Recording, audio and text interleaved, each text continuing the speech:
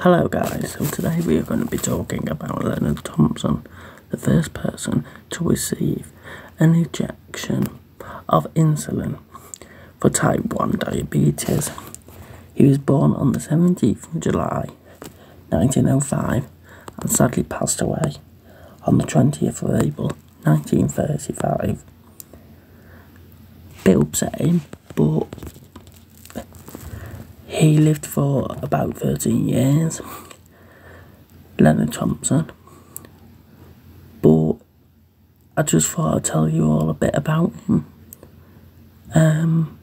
Until then guys, that's mostly about it from me. If you got any questions or anything, make sure to comment down below. Until then, hope you're having a good morning, afternoon, evening, or night, wherever in the world you are.